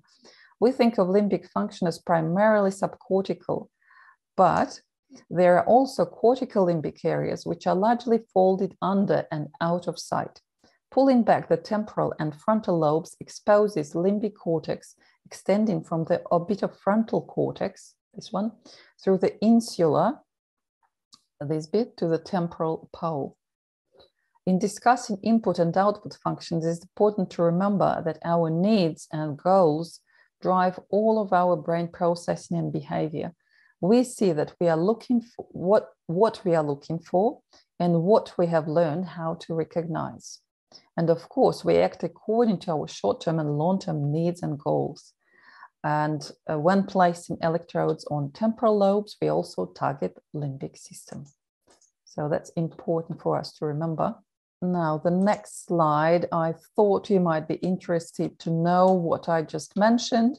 It's always good to remind or learn. Insula, it's that portion of this eye here of the cerebral cortex folded deep within the lateral sulcus fissure. It's that groove that separates the temporal lobe from parietal and frontal lobes. So temporal sits like this. The insula are believed to be involved in consciousness. It's just such a generic and big term, but precisely it has a lot to do with what it feels like to be human. So it plays a role in regulation of emotion, especially social emotion, and the body's homeostasis. So many functions of insula include compassion, empathy, taste, perception, motor control, self-awareness, cognitive functioning, interpersonal experience, and awareness of homeostatic emotions such as hunger, pain, and fatigue. So you can imagine that's kind of a very critical part of our brain. The orbitofrontal cortex is a prefrontal cortex region in the frontal lobes of the brain, which is involved in the cognitive process of decision making. Focusing one's attention. So, I mean, obviously, orbitofrontal orbiter, it's this kind of sockets where your eyes sit. Let's put it as simple as that. And when we talk about orbitofrontal, it implies everything related to the vision or your eyes action. So what do we do with eyes? What do they help us to do with our vision? You know, focusing one's attention, predicting its literally and kind of indirectly what it helps us to do. Focusing one's attention, predicting the consequences of one's actions, anticipating events in the environment, impulse control, managing emotional reactions, planning for the future, coordinating and adjusting complex behaviors. I can't do A until B happens. So it's really interesting. I think it's, when I was talking about attention as the magic wand, so it's really neurophysiological, it's orbitofrontal cortex. It's something which holds the magic wand or your intention or direction, focus of your attention, and directs your action in time and space. So here, once again, the summary of lobes. So we now know that parietal sits in the south hemisphere. So it will be all about senses and sensory integration, and namely about body relaxation and awareness, spatial awareness, sensory integration. Temporal, it's, as we know, behind it sits limbic system. So we'll be talking about emotional regulation, physiological regulation, because we talk about homeostasis there as well. Auditory processing, because the auditory center sits right there and with all the association areas around it. And then object and pattern recognition as well is there. Then occipital, it's in the back of the head, a visual processing, emotional coming. And visual, it's interesting, again, you will come across articles about research where visual sense is extremely important for trauma and for traumatized people. In Russian, we even have a proverb that fear has big eyes, which implies that you see threat as bigger if you are fearful, right? So fear makes everything look bigger and more scary than in reality. And it was interesting to find out in some research basically proved that traumatized people will show abnormal activity in their visual sensory channel, plus this orbitofrontal cortex as well. So as if, you know, what's perceived by this orbitofrontal cortex is magnified and stored. So basically your eyes will become overly sensitive and reactive to environment and will scan everything for any signal or trigger to relieve the trauma. It's very interesting. Now, prefrontal, impulse control, planning and organization, obsessive and compulsive symptoms, disinhibition, fear and attachment, emotional control. So this is prefrontal cortex. Now, to be even more precise, I highlighted the exact locations and once again marked relevant lobe functions and considerations. So for example, temporal lobes, the possible locations, T3, T5 on the left, T4, T6 on the right. So it will be just behind, above and behind your ears. Left hemisphere locations will be responsible for word recognition, reading, language, memory. Right hemisphere locations will be responsible for object recognition, music, social cues, facial recognition. And then when in clinical world we apply these locations for anger, rage, dyslexia, long-term memory disorders, closed head injury. And I guess it's now obvious why, because we address our emotional center and we address memory, amygdala and hippocampus in limbic system sit just behind. Occipital lobes. So this is the back of the brain, O1 for left hemisphere, O2 right, and OZ for central. Visual learning, reading, parietal, temporal, occipital functions, though it's just occipital, it's closely related to the sides and just above the are the parietal centers, because it's multimodal kind of association area sits there, which helps to digest and process all the sensory information. And here we talk about learning disorders. And I guess not just that, because as I said, for trauma and visual center is extremely important as well. So very often we know that alpha-theta training is used for PTSD or traumatized people to calm them down, to calm their visual center down so it doesn't see the threat as big. So here, just a reminder that you will hear about Brodmann areas, numbered areas with their assigned functions. And of course, there are cross-references that you can make, which Brodmann area refers to which neurofeedback location. And here is a link if you ever want to explore more. And here I just picked an example from providers of this BCIA training in Australia. So this is Australian Neurofeedback Institute, and it is based on the basically social service organization, government sponsored, which works with refugees and trauma. And here you can see this kind of topographic maps showing the disorders and issues. And blue will mean something is underactivated, red will mean something is overactivated.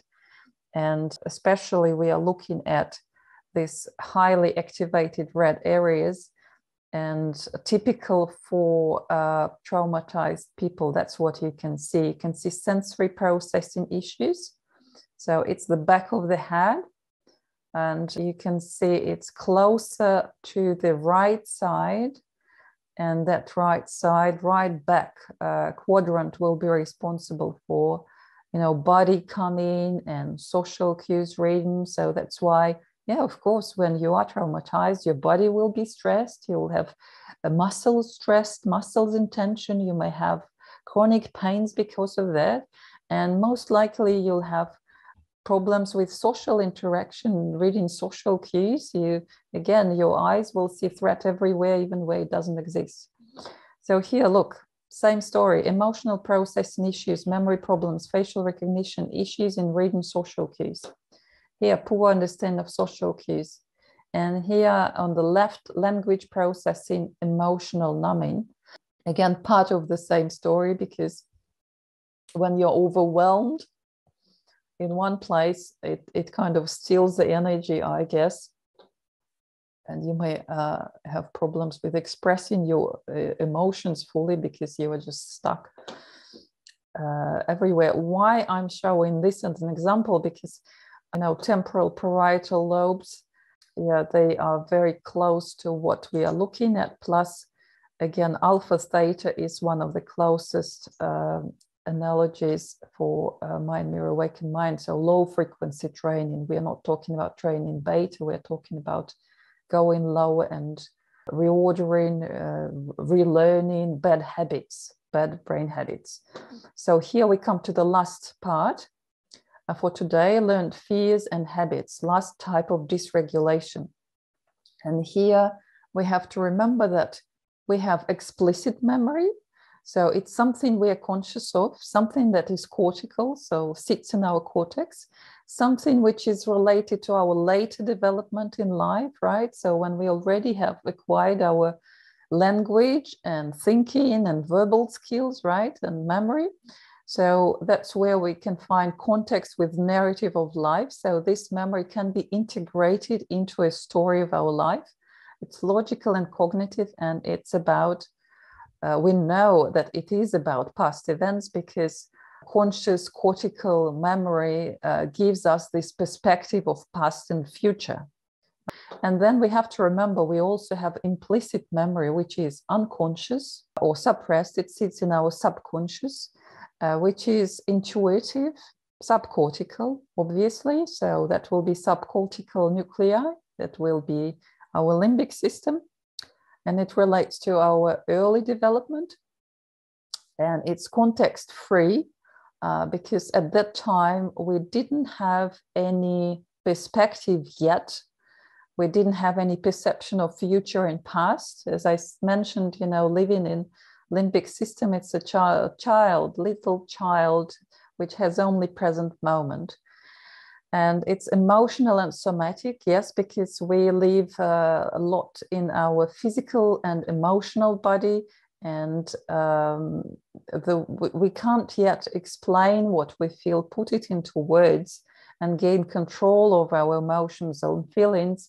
And that's why more likely it will show up as a psychosomatic symptom, right? As some allergy or other psychosomatic symptom, just because the body wants to communicate and let the external world know that something is wrong, that something is out of order.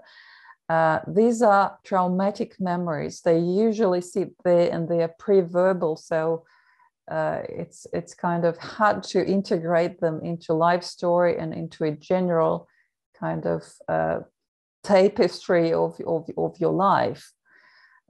You didn't have the ability to do that yet. So it's always about current experience. So let's understand how we can imply that for neurofeedback and for our mind neural work. So learning occurs throughout the central nervous system. We tend to focus on explicit conscious memories that can be recalled within the storyline of our lives. But this system only comes online when we are a few years old. And older and deeper learning results in implicit memories. This learning shapes how we perceive and respond to the world and how we understand ourselves. Some of these memories are formed in our early pre-verbal life experience, while some may relate to later traumatic experiences. Our subcortical and subconscious brain function is designed to keep us alive and safe. It can learn well in one traumatic event that a situation is life-threatening and to be avoided at all costs. Later attempts to talk ourselves out of this belief and reaction can be ineffective. The combat veteran might know that he is no longer on the battlefield, but his brain remains hypervigilant and hyperreactive. At a sight, a sound, or a smell can trigger a flashback of the life-threatening and traumatizing event. So here we talk about serious trauma, but honestly, we function like that all the time. The trauma can be much smaller.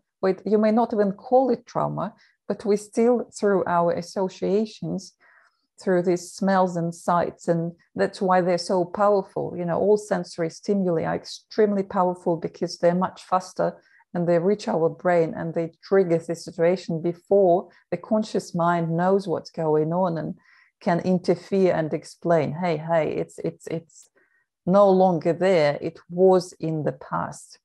That's when alpha-theta neurofeedback comes into place. So the core there is that implicit and explicit memories interfering with behavioral control and well-being can be addressed in alpha-theta training, which is one of the closest clinical equivalent to awakened mind training, especially when we talk about removing blocks, which is personal transformation, when we talk about healing. We support a lot a low arousal state in session, which means like we come down beta, so we can dive in and release the energy to go on deeper levels and kind of swim there with your reduced sensory input. So in a clinical environment, you would having people in a darkened room, lying or half lying in a chair with a comfortable headrest with their eyes closed, sometimes even with heavy blanket on them. Alpha and theta EEG activity promotes synchronous low frequency brainwaves and a disengaged cortex. This allows memories to surface and be processed in a deeply relaxed state. Traumatic memories are stripped of their emotional charge and filed away as memories that can later be consciously recalled without reactivating the trauma. So I guess by now, the mechanism behind should be pretty clear to you, that since they are implicit memories, very often nonverbal, we kind of have to dive in and relive it, but then come back to our conscious cortical brain activity, to our beta, and integrate them into our life story and find them a place where they belong in the past, and discharge of those kind of energy charge, emotional charge that the trauma care keeps, relieving itself, because limbic system doesn't know any past. It's always in the present. It's always carrying on. So Alpha-Theta training is especially helpful in resolving fears and attachment issues resulting from trauma in early development or in later traumatic situations. Or really, it's also helpful with habits formed through addictive experiences, where an addictive substance or behavior gives profound relief from unrelenting pain or misery. And it is helpful with habitual behaviors such as smoking that might no longer serve a useful purpose but are maintained by long-term associations. I should keep it simple here, because really all bad habits, that's the way Alpha-Theta and Awakened Mind training will address. You have bad habit of doing lots of unnecessary moves, or just in general bad habit of overthinking or being stuck. All bad habits are good, and can be reprogrammed and are good for this type of neurofeedback, low frequency neurofeedback. And here we are looking at what we want from peak performance neurofeedback, but I will explain the mechanism next time, because I come across a beautiful explanation of neurons pooling and how it comes together. And basically the very, very essence of peak performance explain that I won't do today. But in general, let's remind ourselves that we want the brain to be in balance, and we want it to be flexible, and we want certain functions to be stable, right? So traveling from here to there, so it will be counterclockwise from the bottom right quadrant. We'll check if we need physical coming, if we need to address body needs, body coordination, body sensation of itself, or body sensation in space. For sportsmen, that may be important. Then, of course, we need to make sure that right front quadrant knows what to do as well, so that our emotions are under control. Then if we are talking about, I don't know, musicians or whoever might require fine motor skills and good timing and reading calculation, of course, this is the left back quadrant that needs to be active and well trained. Then we need, of course, mental calming, impulse control, planning, organization, and obsessive compulsive symptoms, which means basically we are stuck and we do not see other opportunities. Energy is not flowing and perspective is unavailable. So yeah, we need all of it to kind of predict our actions and the results of our actions and plan them best. And of course, left-right is very important for physiological and emotional stability. And once again, I just mentioned when we were talking about arousal, and I was going through all the brain waves and what's the norm is. If you remember, the most common training that I mentioned is sensory motor rhythm. And sensory motor, if you remember again, it's just on the border around this central fissure, or the fissure separating the borderline between north and south hemisphere. And I consider that to be one of the main highways in your brain, one of the main, and the vertex will be one of the main crossroads with so many neural pathways leading there.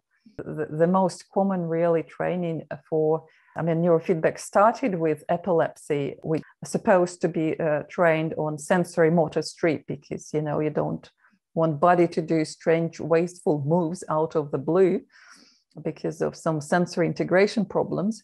So yes, it's sensory motor strip. And you say for peak performance, I was told there was a guy who he was called Mr. CZ. So he was placing the electrode right on the top, very center of the brain. And he had very good success with whatever he was, not just peak performance, with whatever he was doing with neurofeedback. He has 75% of success. So I found it amazing, and like for myself kind of made a note, okay, this is the central crossroads.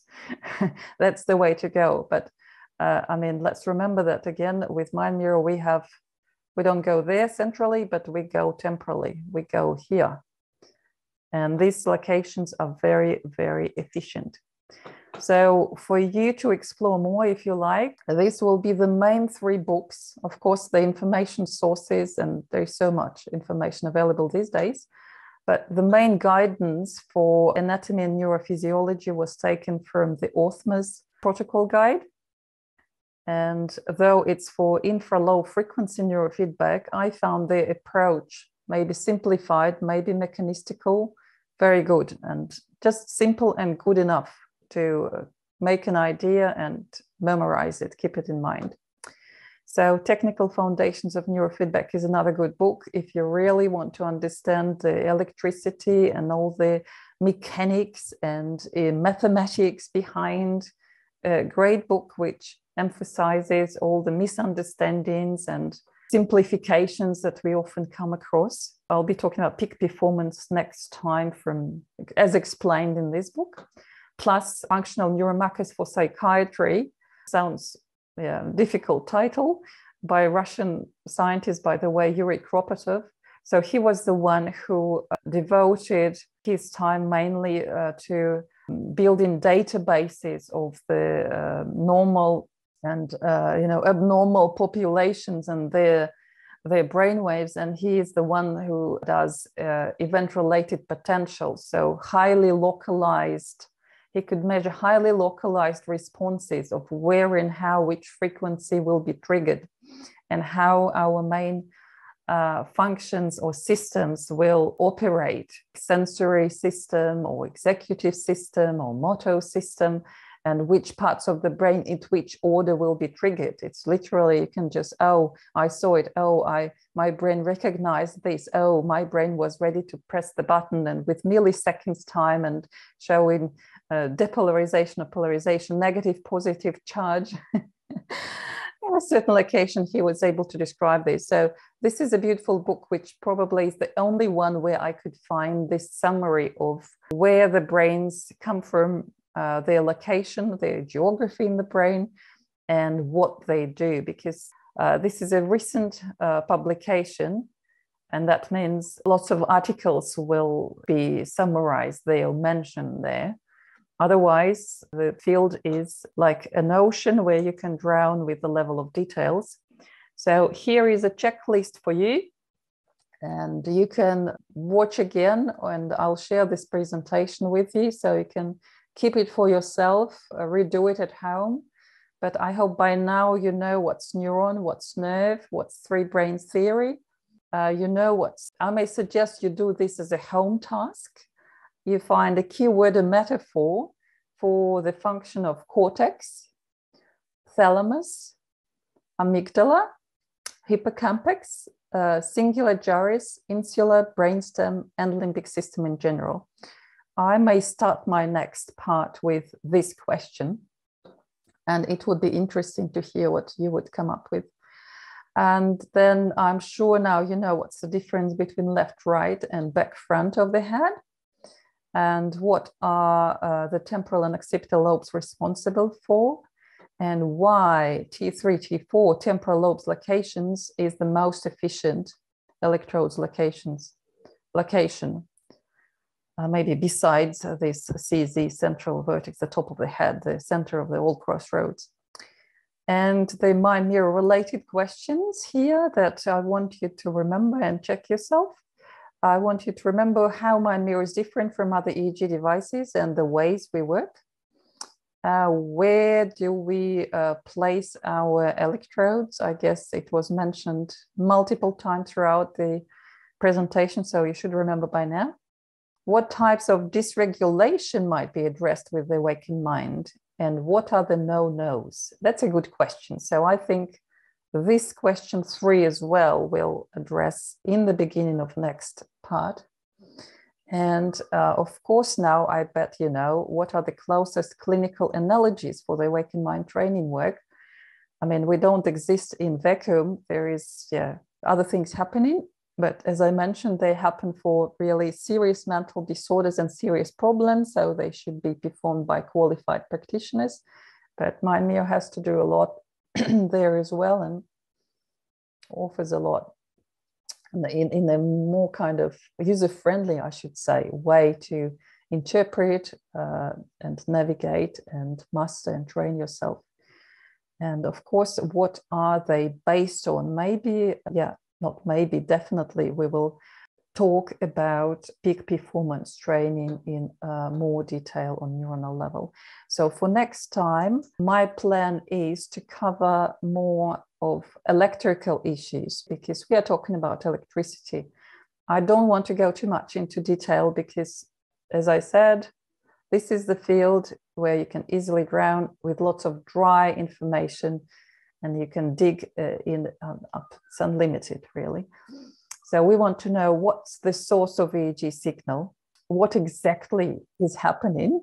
First, we need to understand where these brainwave categories come from, how we split them into frequencies, and how we locate their origin and how we interpret their function, because they're very, very complex. It's not black and white. I wish to just draw a simple table, but we'll try to approximate. So I hope you enjoyed the program. I know there is overabundance of information, but I hope you found it helpful and will join me next time. So if you have any questions for now, you're welcome, or we'll say goodbye and meet each other next Saturday, same time. Fantastic, Oxana.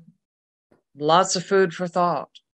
Yep. I mean, I tried to keep it simple as much as I could. I know it's complex, but if you do it like 1, 2, 3, 4, and then a little bit of detail, just the basic ones that is relevant to us, and maybe something that you want to know, at least to show that you heard of if somebody asks you, you know, about other clinical, about QEEG, about, you need to know.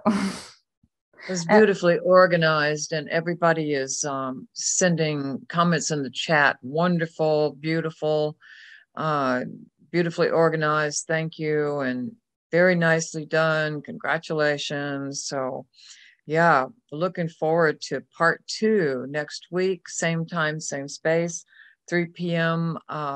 New York time, Eastern Standard Time. And I can see that, you know, once, I don't think you're going to have to edit a single thing in here because it was perfect as it was. But once it's available, I can see that we're going to be going through this and studying it and probably have a lot of great questions by the end of part 2. You're very welcome. I encourage you to, that was my approach. You know, I was just desperately trying to look at it as a brain town, or like compare with hemispheres, or try to find metaphors, because it's the only way for me to remember, because just dry information, that the way it is presented. And another important key to me personally, again, because I like structure, I like order, I like logic. So for me, it means I need to know what's coming from where, what interrelationships are. And if I understand these interrelationships, that will kind of link all this information together and will make it easier for me to understand.